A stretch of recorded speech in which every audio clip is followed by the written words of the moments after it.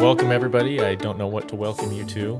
This isn't a regular podcast series that we do, but three of us thought we'd get together and talk a little covenant theology here.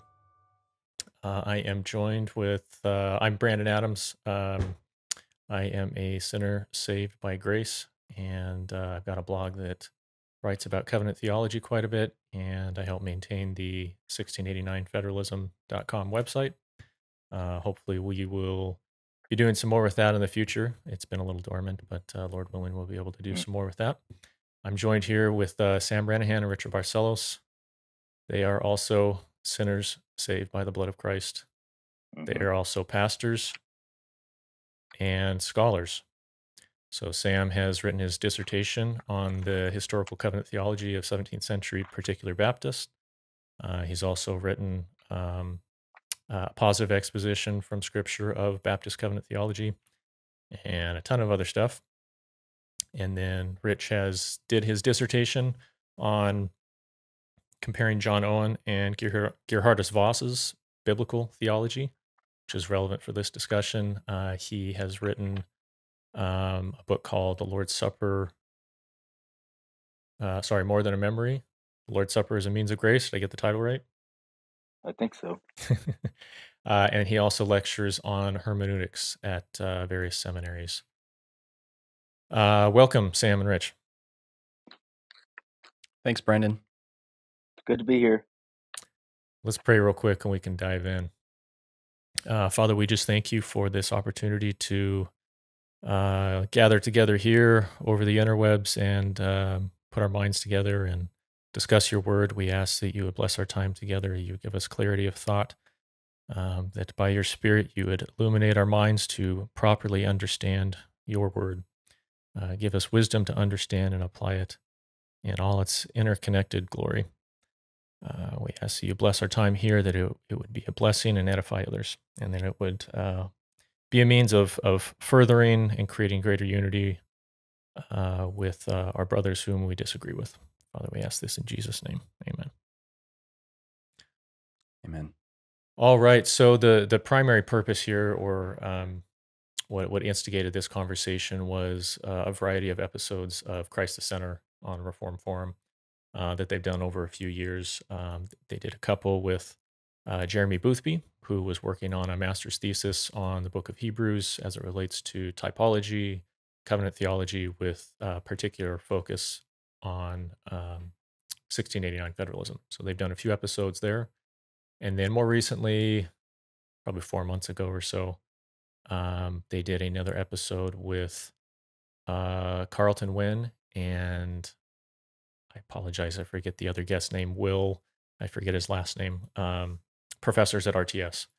And their focus in that episode was on Jeremiah 31 as it relates to typology, subservient covenant theology, and John Owen. And that was, let's see, Christ the Center. I'll have links to it, episode 736. So that'll be our primary focus today. Before we dive into our outline here, Sam or Rich, do you have any general comments or thoughts about those episodes?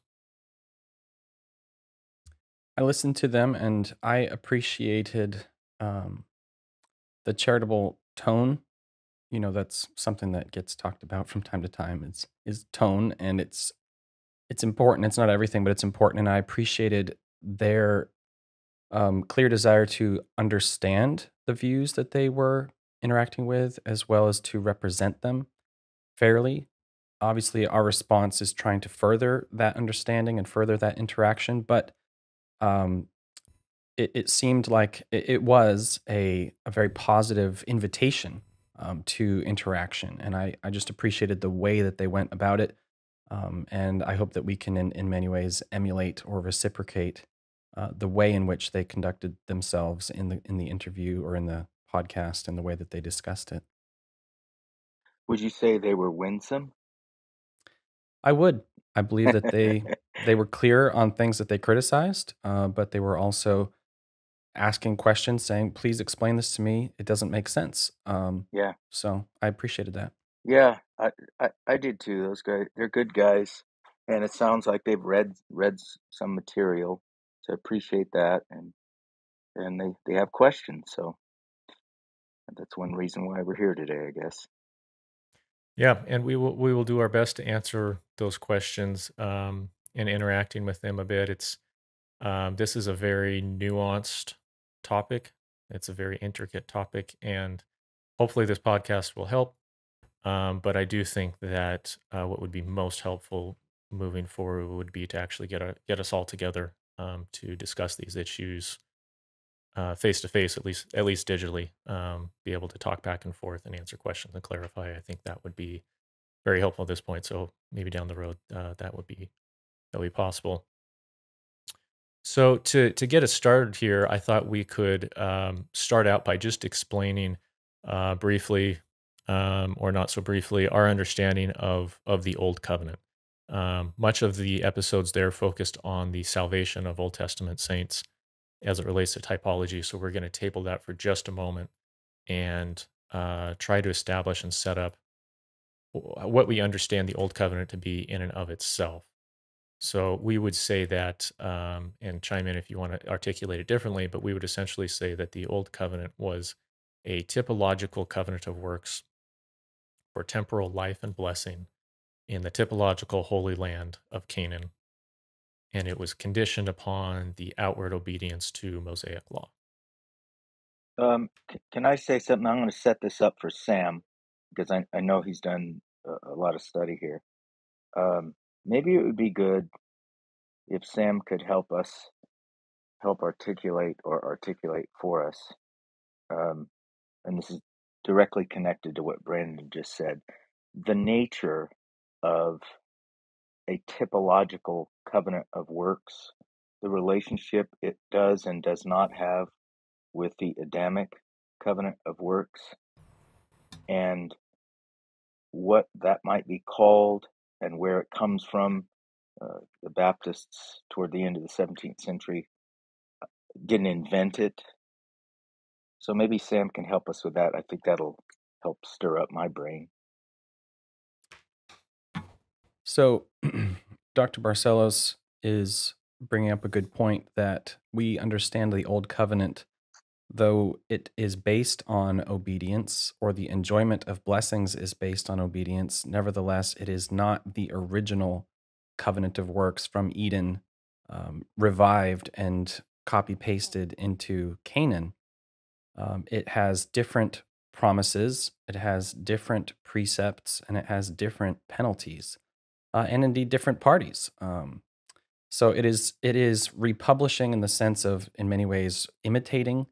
It is republishing in the sense of making the curse of the original covenant of works known again in certain ways. But it is not the original Adamic covenant of works, and it does not function like the original Adamic covenant of works. It demands an obedience that can be rendered by even one who is not regenerate, and it also we'll come back to this, but it also provides a means of reconciliation Mm-hmm. within itself. And so when I say it provides it commands an obedience that an unregenerate person can offer. What I mean is, for example, when God says, "Go in and take the land," those who go in and take the land are fighting, and they're fighting on in the name of God, and God is fighting for them, and God is fighting through them. But the whole nation can go in and go up to war. It is not just the regenerate who go to war. And so when God commands the Israelites to take the land and then to live in the land, the things that He commands them to do are things that even an unregenerate person can offer. Now, because they're not regenerate, they're not going to do it perfectly, but there was a sacrificial system that was in place um, in order to restore them to a ceremonial purity, which we'll come back to that. But we have to notice that this begins not just with Moses. This begins Mm-hmm. with Abraham. In Genesis 17, as for you, God says to Abraham, you and your offspring after you, you must guard my covenant. And then circumcision is instituted. And the one who rejects circumcision, the one who says, I will not be circumcised, the one who contemns the ordinance of circumcision, it says, is broken off, is cut off from the covenant and will not enjoy the blessings. So just as circumcision could be applied to all of the Israelites according to the flesh, there was an obedience that followed from that they could offer and give to God. And some of the, we may come back to this later, but some of the accusations against them that they did not believe and therefore they were failed to enjoy some blessings, that's not talking about a saving faith. That's Right. talking about trusting that what God has promised to do, he will do. So, for example, the land, Joshua and Yeah. Caleb say, if God has promised this land to us, he will give it to us. So we should go and fight. We should go and invade because God has promised it. And we believe the God who has promised and covenanted this land to us by our father Abraham. And And so, therefore, when sorry, go ahead. the Israelites left Egypt, it says that they believed God. They Right. trusted They him think, Right, and left right. Egypt. It doesn't mean they had saving faith in Christ. It means they believed what God said about their deliverance from Egypt and trusted in him and left, at least at that particular moment.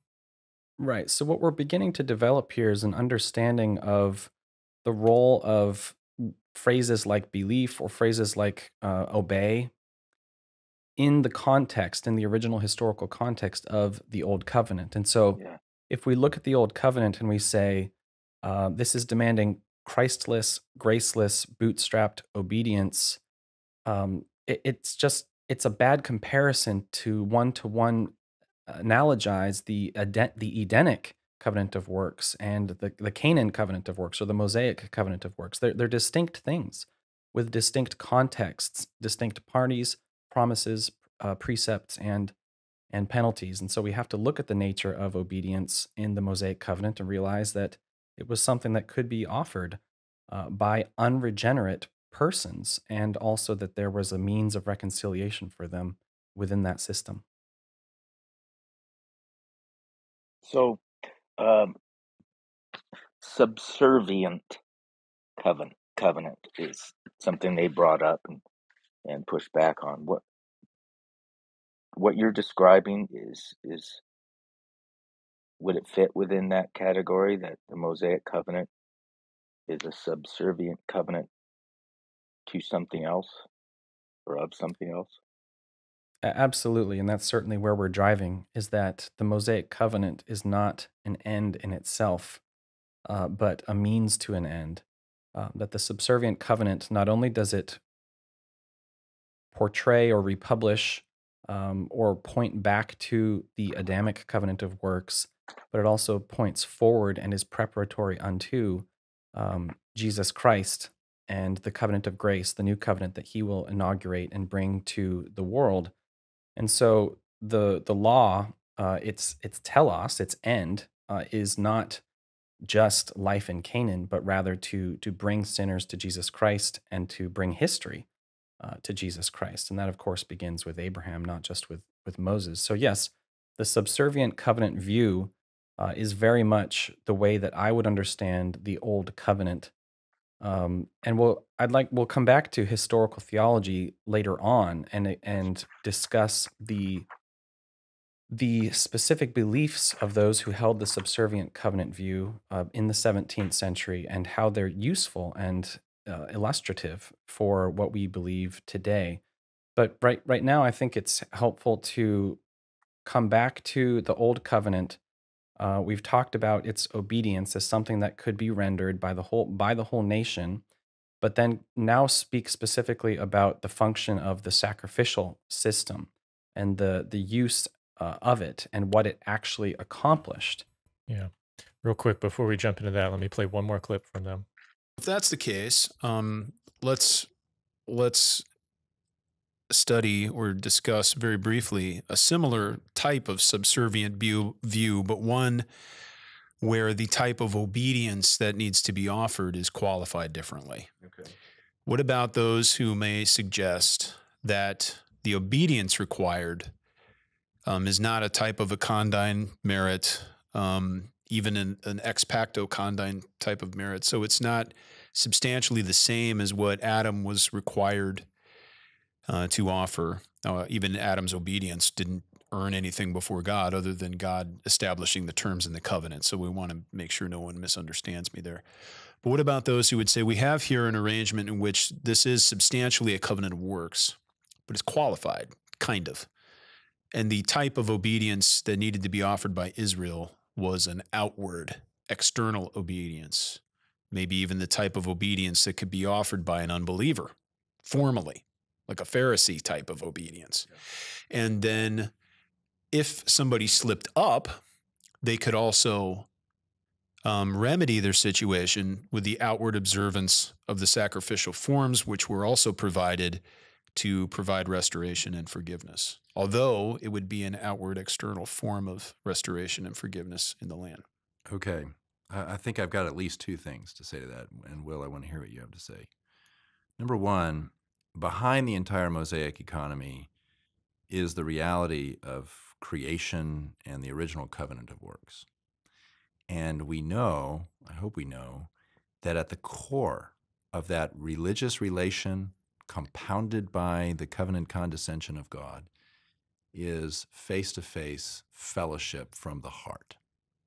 So from the very beginning of creation, God only and always demands pure, perfect, heart-level obedience. Your banner of truthing before my eyes right now. So the notion that God would demand only outward, unbelieving, Christless, bootstrap, formal obedience would contravene the very essence of God's relationship with rational creatures. When has this ever been encouraged?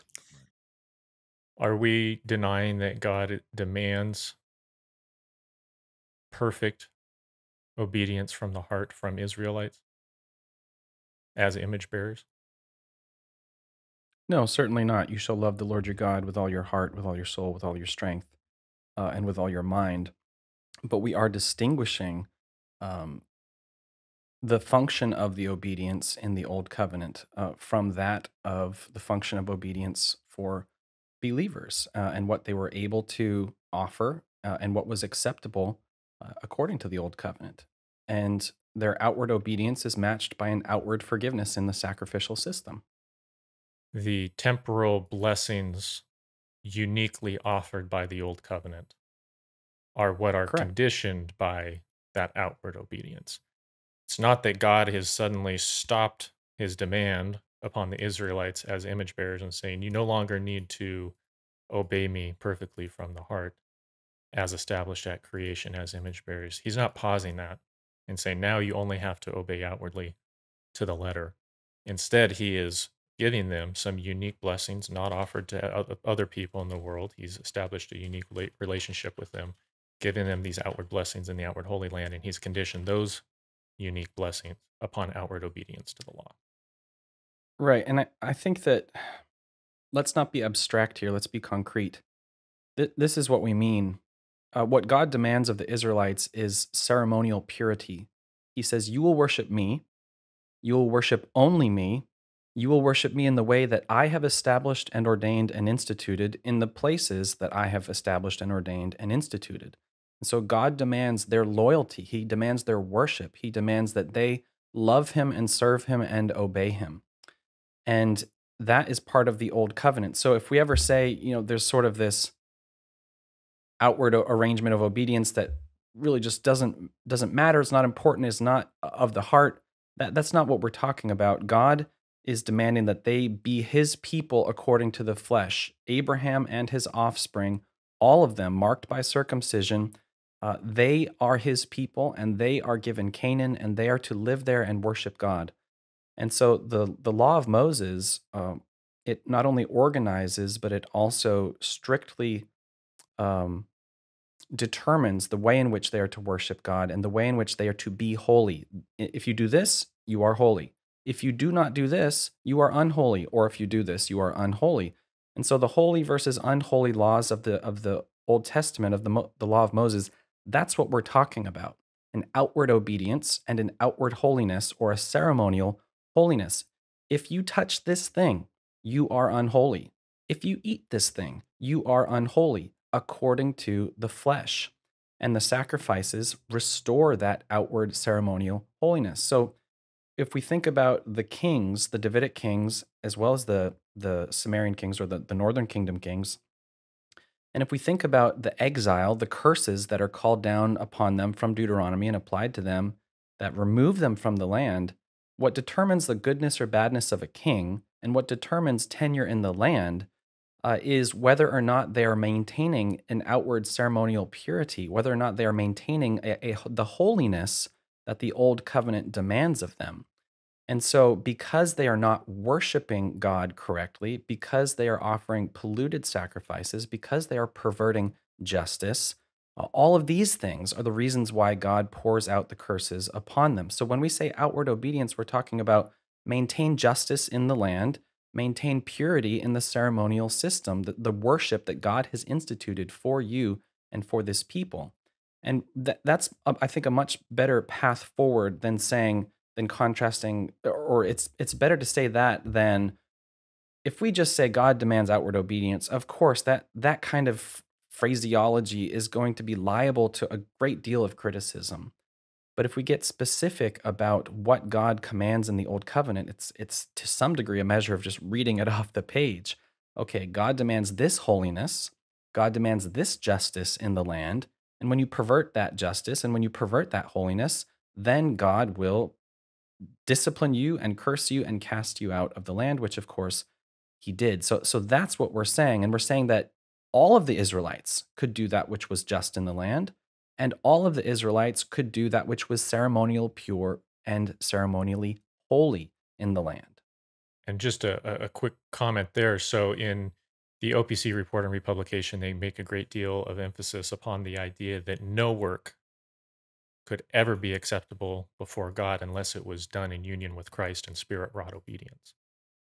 So they would say exactly what you described is impossible for a sinner. They can't do anything that would ever please God. And I think to that we would say, first of all, we have the Noahic covenant that is stabilizing all of creation upon this common grace platform.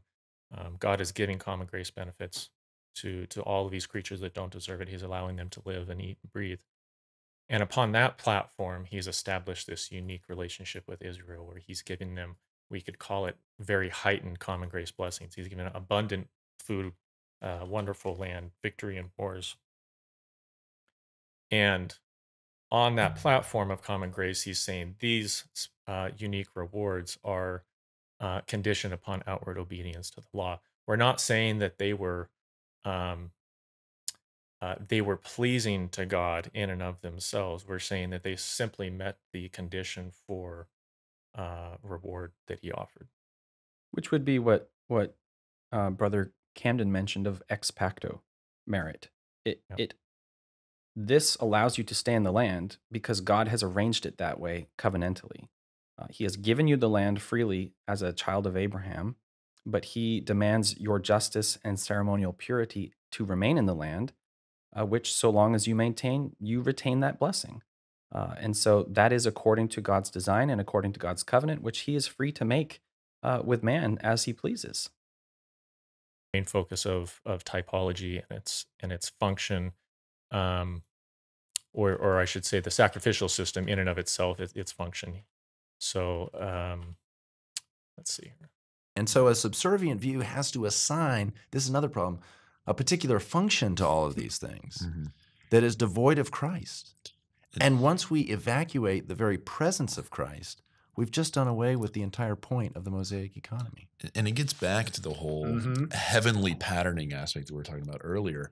What's being patterned in the Old Testament types? Well, it's Christ himself, right? And so the integration of these things and how Christ is actually communicated is the whole point. You know, Voss's triangle and this is teaching the Epistle of the Hebrews illustrates that perfectly. So we'll get into some of that, the triangle and stuff with Voss a little bit later, but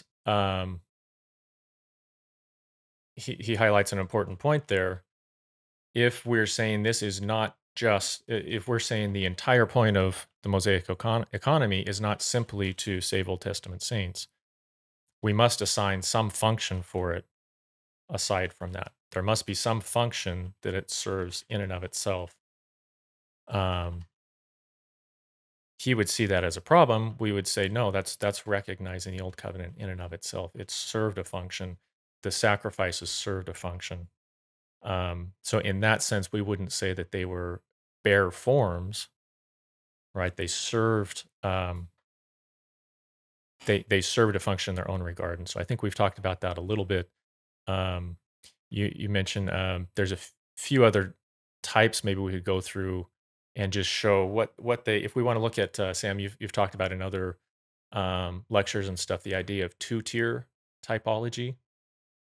And that's the idea that the types function on two different levels, one with reference to Christ and another in and of themselves on their own level. So if we could focus a little bit just on that first level, that first tier, what was the function of these things in and of themselves? Right. So when we're dealing with two-tier typology, uh, types have their own initial, original, historical level of significance. They have their own reality in and of themselves, and they serve their own function and purpose in and of themselves in their own day. And in order to appreciate typology, you have to start there and appreciate the type in its original context, which the symbolism there then becomes what makes it a type of an antitype, that second level, greater and other than itself. So, for example, the sacrificial system is the easiest example because it's the most developed and studied by the scriptures themselves, especially in the book of Hebrews. And in the book of Hebrews, we are told that the sacrifices they purify the flesh. That these things, these offerings, are used for the purification of the flesh. And so when we go back to Leviticus or Exodus, and any time that the sacrificial system is either instituted or discussed in the law of Moses, the the sacrifices, whether they were the regular, the daily, the regular, or the Day of Atonement sacrifice, it uses again and again expressions that say, and their sins shall be forgiven, or atonement shall be made. Their sins shall be forgiven, atonement shall be made. And the writer to the Hebrews says, this is purification of the flesh. And these things, these sacrifices, do not reach to the conscience. They do not purify the conscience. They do not perfect the conscience. In fact, there's a reminder of sins built into these things. Now, this means that we have to realize that animal blood does forgive sins. Animal blood does purify the flesh, but it means I have touched an unclean thing. I have disobeyed the law of Moses. I am now unclean relative to the law of Moses. I am now unclean according to the flesh. And animal blood will forgive those sins against the Mosaic law. Animal blood will make atonement for me according to the Mosaic law. And so it's kind of a strange thing where the writer to the Hebrews says animal blood does not forgive sins. Animal blood cannot forgive sins. And what the writer means is in the way that Christ's blood has. So this is where we get that two-tier typology. The first level, the first tier is the type in its original historical context. The sacrifices take away sins. The animal blood takes away sins according to the flesh, or it purifies the flesh, but it cannot reach to the heart. It cannot give you what we might call heavenly forgiveness, forgiveness in the court of heaven. Whereas only Christ's blood can do that, and that's the second tier. That's the antitypical level. That's the final, the true, the ultimate reality that the sacrifices are a picture of. So if you call the sacrifices a bare form, we would say, well, the sacrifices have their own function and their own purpose and their own significance in their own context, namely to purify the flesh, which is what the scriptures say they do, which is what Leviticus and Exodus say that they do, and indeed they did do. Now, we can take that understanding of typology and it applies to the rest of the types of the Old Testament. So if you look at, for example, the Passover lamb, we would all say this is a picture, this is a type of Jesus Christ. And yet the blood of the Passover lamb, which is put on the lintels and the doorpost of their dwellings in Egypt, what did that blood do? What did that blood accomplish? What it accomplished was the passing over of the destroying angel that came through Egypt and struck down the firstborn of man and beasts. And so we would say that blood had a real function and it effected something in its own time. And What through what it did in its own context, that symbolism points us above and beyond to the Jesus Christ, our Passover lamb. This is true of the Red Sea crossing. What is it? It's deliverance from Egypt. It's giving the Israelites an exodus. It's also a picture of something greater, another. Going back to the Passover lamb, was the efficacy of the blood of that lamb contingent upon saving faith in Christ? No, certainly not. Everyone who is within the household of a place with the blood on the doorposts received that benefit. Everyone was safe They from those. they had to believe what God warned would happen. They had to believe that there was going to be this curse being poured out on the firstborn in order to sacrifice lamb and put it above their doorposts. But they did not have to have saving faith in Christ, as we learned that entire first generation did not. But it was effective in and of itself. So just by way of contrast, in some other lectures and maybe interviews, Lane Tipton has said that in that Passover lamb, Egypt was redeemed by the blood of Christ. Israel was united to the Redeemer. They were united to Christ, and they were redeemed out of Egypt by the blood of Christ. And we would say, no, they were redeemed by the blood of this Passover lamb, not the blood of Christ. Which was a picture, a type of the blood of Jesus Christ, of course. So, not to belabor the point, but what we are asserting here, and what I believe is in many ways the resolution to what our Reformed Forum brothers are discussing, and some of the questions that they ask about our own views, is to give a clear expression to two-tier typology that the Old Covenant, in fact, all types, but especially we're speaking of the Old Covenant typology, they had their own initial first level or first tier significance and reality and function. And in my opinion, our brothers often skip over that and fail to acknowledge it and fail to appreciate it sufficiently. And so to them, it looks like we're evacuating we're making those things, that was their word, but to them, it looks like we're making these just bare forms, an empty something that is apparently a picture of Christ. But we have to realize they're not bare forms. They symbolize and they grant blessings in their day and in their time that are distinct from the blessings that Jesus Christ brings in himself. And so typology is two-tier typology. This first level, the shadow, and the second final level, the antitypical level, the substance. Can I So as we get in just to the question of salvation of Old Testament saints, then let's start out by explaining the salvation of New Testament saints. There may be slight differences in the way we express this from our brothers at Reformed Forum, potentially. So we would say that New Testament saints are saved by and through the New Covenant. And let me know if you agree or disagree here, but we would say that union with Christ, they are saved through union with Christ, and we would say that union with Christ is the New Covenant. The New Covenant is our marriage union with our Redeemer, our marriage union with Christ. Would you agree with that? Certainly, the new covenant is how we enter into and participate in the blessings that Jesus Christ has won for us as our head. So to be united to him and to derive from him all the grace that he has won for us in covenant is indeed the new covenant. And so they may potentially, Testament saints are saved through new covenant union with Christ. And that covenant is made with us in the effectual call.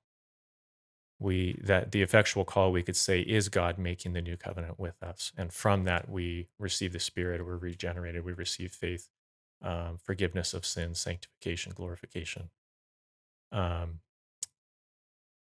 And both the Westminster Confession and London Baptist Confession 10.1 and 14.1 talk about salvation comes ordinarily through the ministry of the Word by the Spirit in the effectual call. So that is how we are saved today. Our faith is strengthened by ordinances, but the salvation is established in the effectual call through the new covenant, which dispenses the ordo salutis benefits of Christ. Any comment We're on not, that? yeah. New Testament saints are saved, and then we go back and look at Old Testament saints. We would say the same thing. Old Testament saints were saved through new covenant union with Christ, correct?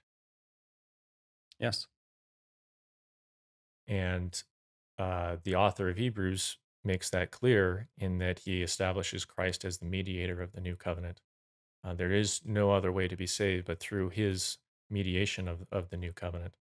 And we can put some links up there that's not a distinctive of our view. That's something that's been held across various denominations and schools throughout history.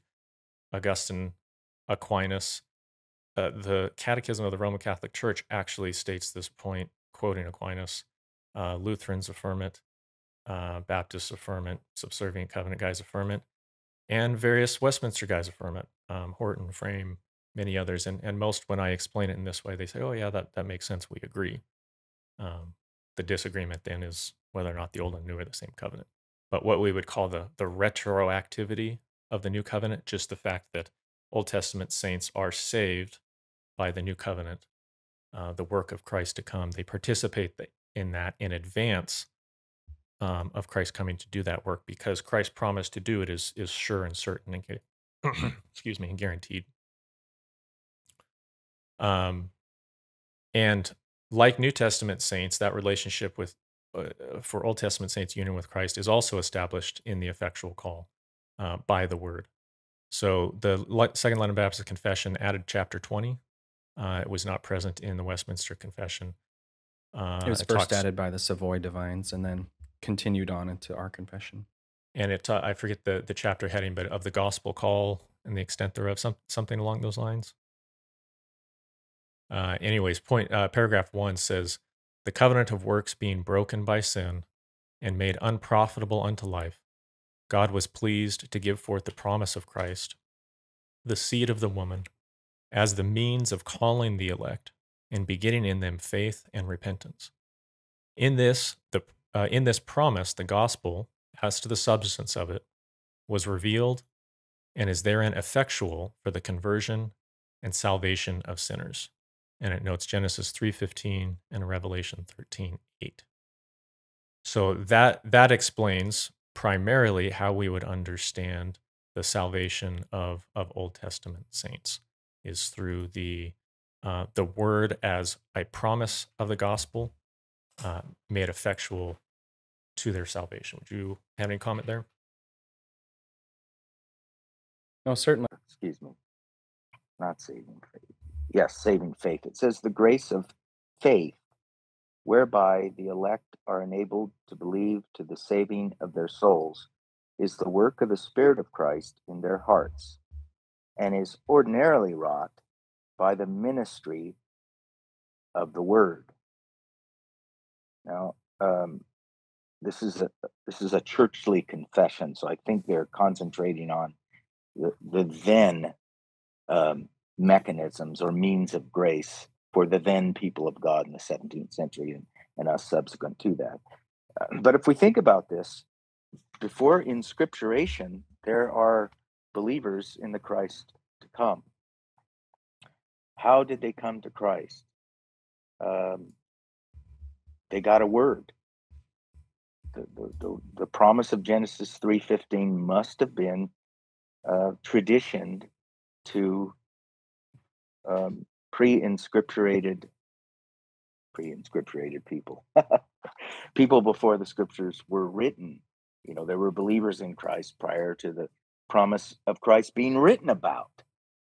How did they get it? They got the word of the promise.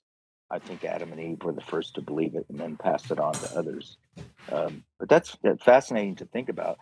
I don't think the sacrificial system itself, I don't think we should view the Mosaic animal sacrificial system as, I guess we could say that, they were visible words, But when we use that language of visible words, it's usually baptism and the Lord's Supper, but they're not saving ordinances.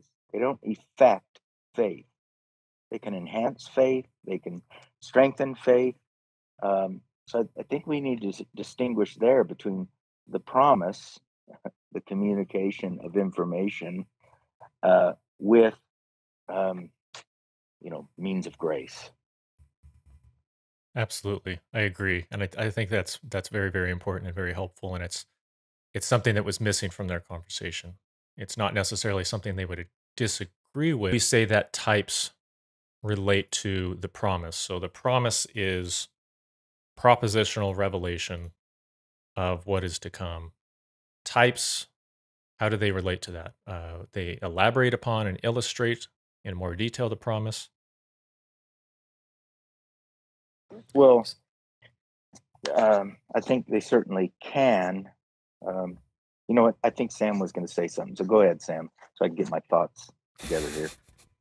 Well, Paul looks back at the Old Testament and he speaks about the mystery of Christ. And what he's talking about is that the revelation of all that Christ would do was present in the Old Testament, but it was present in the mode of mystery.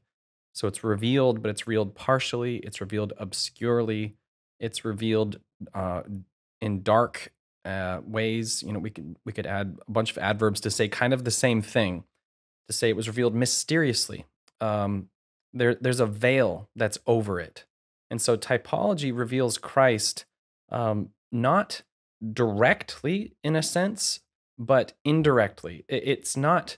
So, for example, animal sacrifices. It's not this animal is Christ and its blood is Christ's blood, because the writer to the Hebrews says no, it can't do what Christ's blood does, but it does tell you God accepts sacrificial victims as to make atonement. God will accept the blood of another, a pure and perfect offering or victim, to make atonement. And so that is teaching you something. It is affecting purification of the flesh in and of itself, but it's also teaching you something other and greater, that God will accept blood for the remission of sins. This is what God will do. And so as there is a reminder of sins in the sacrificial system, so it pushes subserviently the Old Testament saint or the Old Testament Jew to look above and beyond the animal sacrificial system to something other and greater. And so it's not that the type in itself accomplishes something, but it points you to Christ who accomplishes something, and therefore is a means of connection. It is a type.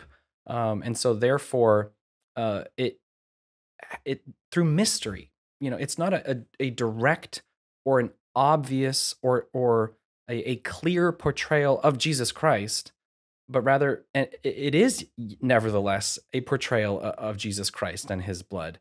And so I think that talking about mystery, incorporating Paul's category of mystery into typology, is a helpful way of acknowledging that types are absolutely portraying Jesus Christ, but they do it in an obscure, a partial way. And I would recommend Benjamin Glad and Greg Beale's book on mystery. It's very helpful.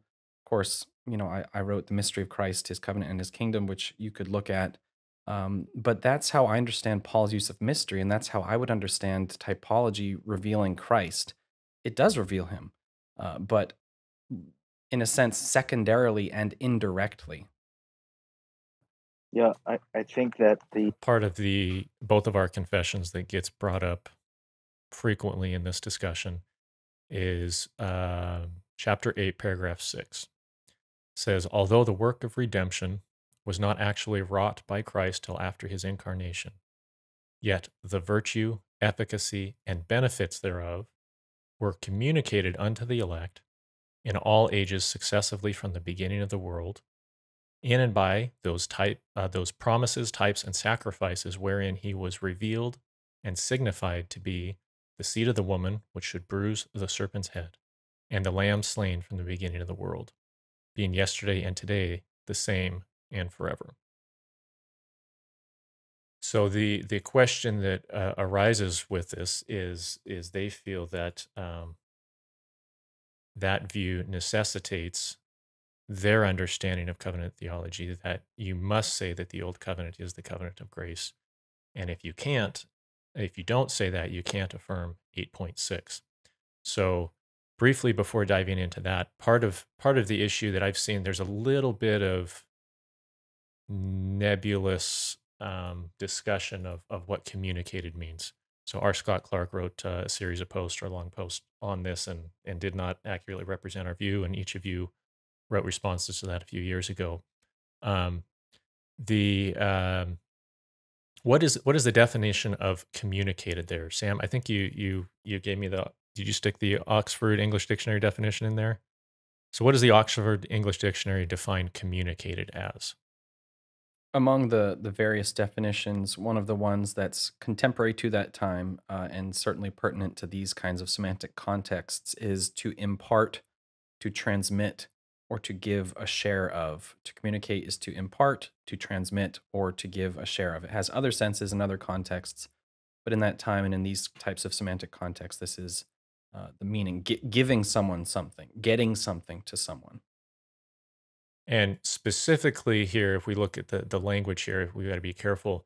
The language here is saying, what is it that is imparted, transmitted, or given? It is the virtue, efficacy, and benefits of Christ's work of redemption. Those things are imparted to the elect through these means. So if a lot of emphasis here is on the sacrifices, but if we set that aside for a moment and remove that, the statement reads, the benefit thereof were imparted to the elect in all ages successively from the beginning of the world, in those promises wherein he was revealed to be the seed which should bruise the serpent's head, being the same yesterday, today, and forever. So if we isolate it and look at it like that, it's not saying anything different from what we read in chapter 20, paragraph 1, for instance, that the promise of Christ is the effectual means of salvation. So there's nothing there that should present any confusion as to how we could affirm that. The question then gets on to how do types and sacrifices relate? How do they communicate those benefits of Christ to the elect in the Old Testament? Right. So this is where the entire discussion has been driving. And I believe that this is um, what essentially is where the disagreement is located and where I believe, in a sense, I don't want to call it the battle, but the discussion needs to take place is two-level typology or two-tier typology and the communication of Christ's grace prior to Christ's coming.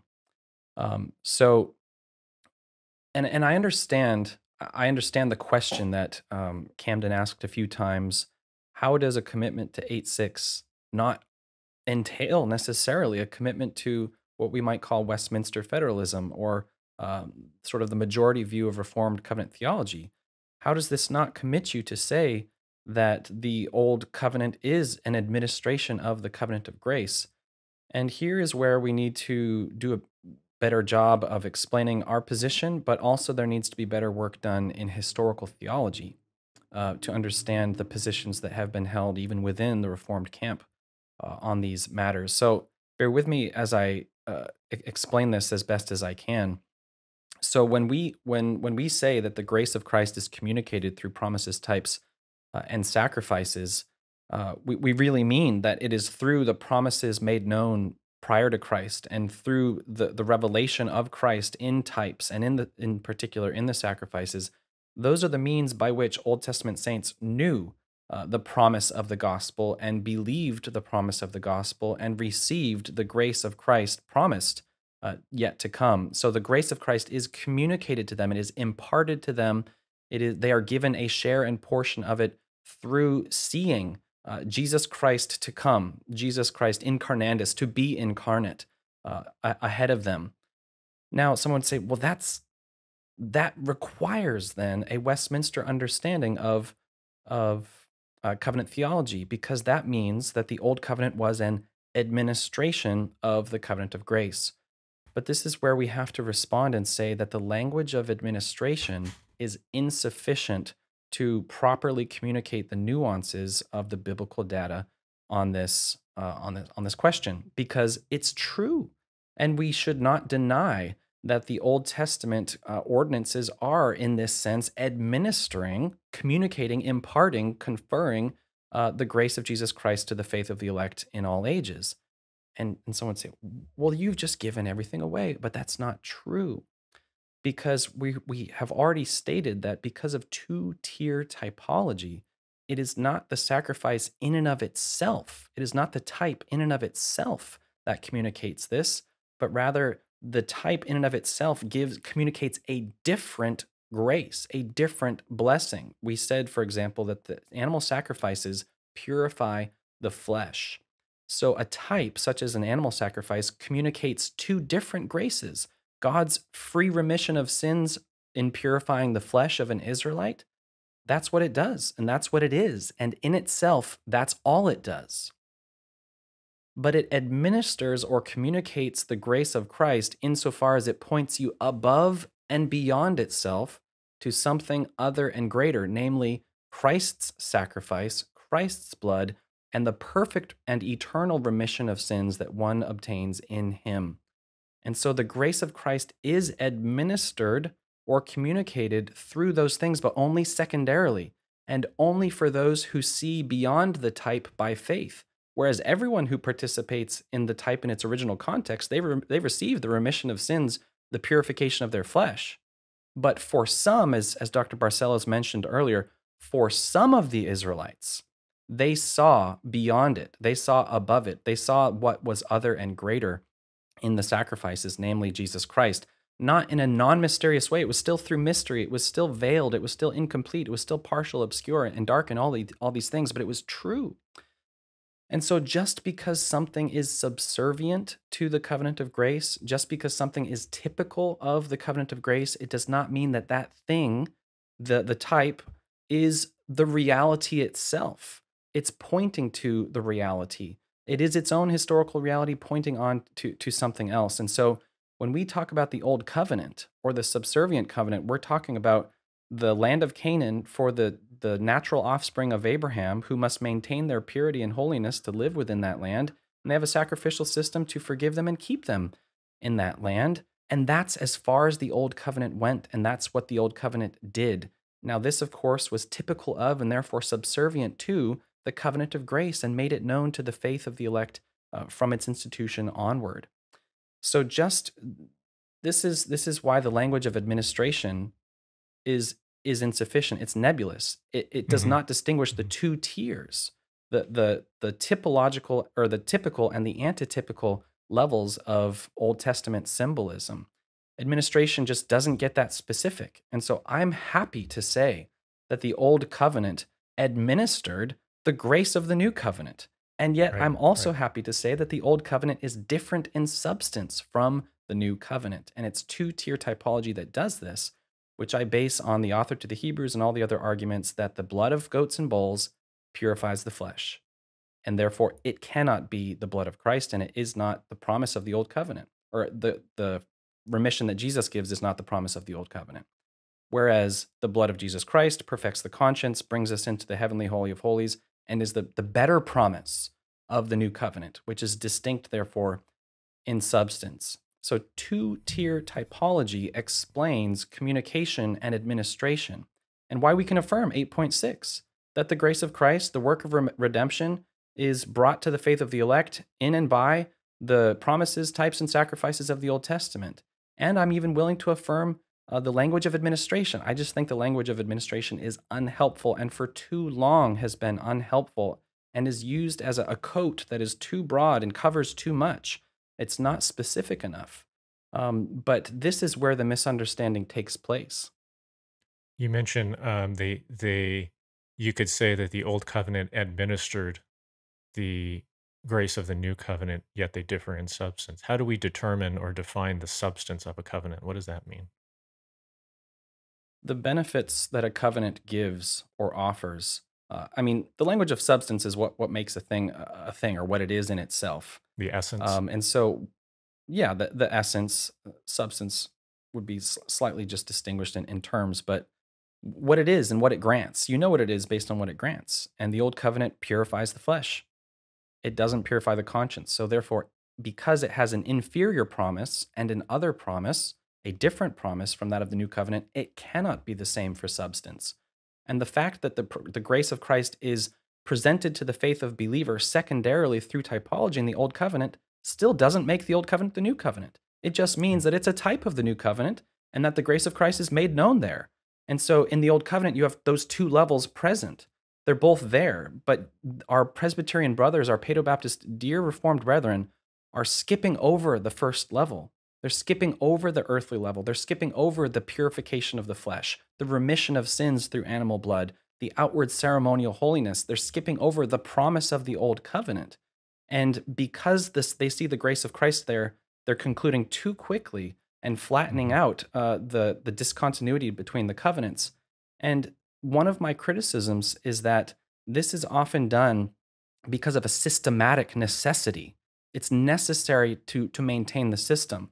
And older writers acknowledged this. So if you go back to John Ball, if you go back to Anthony Burgess, if you go back to Stephen Marshall, they will say again and again, so long as the grace of Christ is coming through those Old Testament ordinances, it is the same covenant.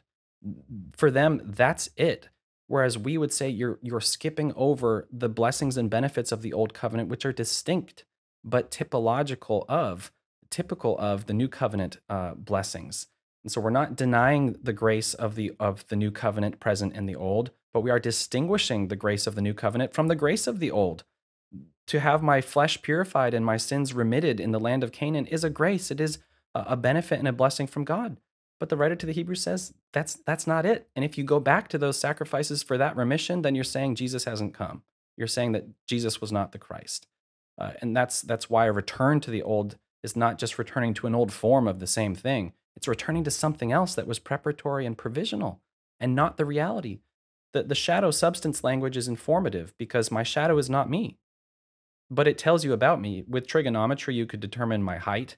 From my shadow, you could possibly discern my gender. That would be okay. It's okay to do that.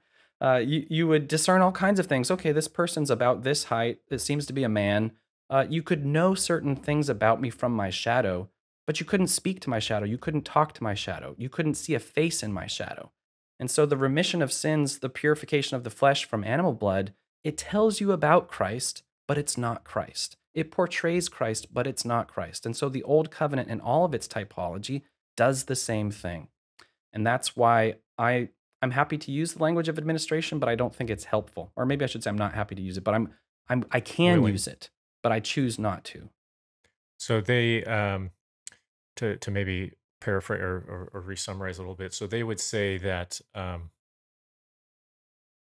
the old covenant was a means or occasion upon which the benefits of Christ were conferred or imparted to Old Testament saints, in the sense that the sacrificial system, as we explained, illustrates Christ, builds upon the promise by the Spirit that's made effectual for their salvation. They would say, therefore, the old covenant promised regeneration, faith, forgiveness in Christ, all of these new covenant blessings. And we would say that's not a valid logical deduction. The one does not It's a follow non from the other. sequitur. Yeah, it does not follow.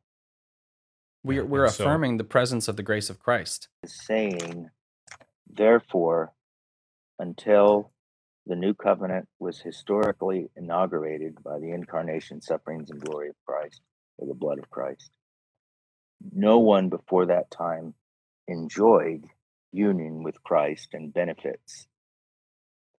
And I think I knew you'd agree with that, but I think the New Testament, in some, at least one obscure place, lends credence to that.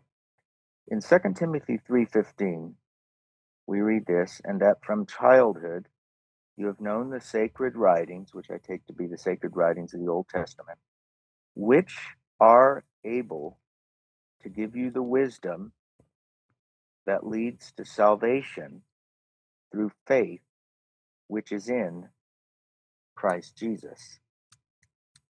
So it seems there that the Old Testament prior to Christ's witness about himself in relation to the Old Testament, and certainly prior to the writing of the New Testament, was able, you could say, would have to be enabled by God, to give wisdom that leads to salvation through faith, which is in Christ Jesus.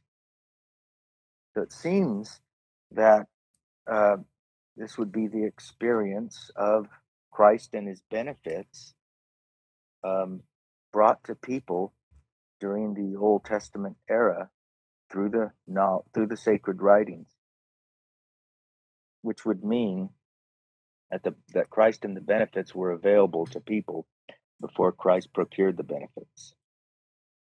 Brandon, you know that statement? I think it's in Calvin's commentary on, is it Hebrews 10? Where he basically says that Moses was the minister of the old covenant, but recipient of the grace of the new, or something like that. Augustine. Oh, Calvin Calvin makes a similar statement. Oh, he puts either Abraham or Moses as a recipient of the grace. Yeah, of the new covenant. Yes. Covenant. So Yeah. let me see if I've got it here.